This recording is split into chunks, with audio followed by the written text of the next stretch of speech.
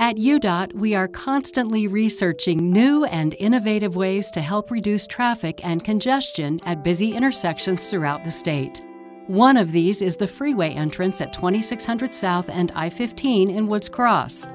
The 2600 South Interchange will be reconfigured, allowing drivers, cyclists, and pedestrians to more efficiently and safely navigate this commonly congested area. One of the most visible changes is the introduction of a modified continuous flow intersection lane, or CFI, for westbound traffic on 2600 South heading to southbound I-15. The off-ramp from southbound I-15 is also changing, as well as the new intersection just west of the freeway. With these and other changes, let's take you on a test drive to show you all these improvements. We begin following southbound traffic on I-15 by getting off the freeway at the 2600 South exit. We bend right, getting off at 800 West on our way to 2600 South.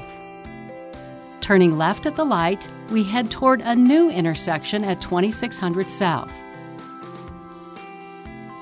Turning left again to go east on 2600 South, we drive beneath the freeway as before.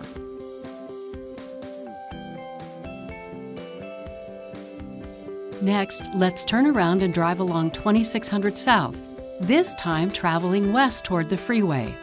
Our goal is to get on I-15 and join southbound freeway traffic, but instead of regular left turn lanes, the traffic crosses the oncoming flow of vehicles a bit earlier. This simple change allows the traffic flow to continue onto the freeway without having to stop. This will reduce traffic backing and congestion underneath the I-15 bridge. Pedestrians will have a new path if they are heading west beneath I-15. Foot traffic will cross the new lanes heading toward the freeway and follow a similar path briefly between traffic to safely cross to the other side of I-15.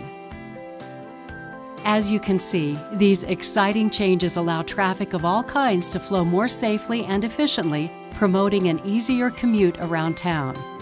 This is only one of the ways UDOT is striving to make travel safer and easier for every Utah resident.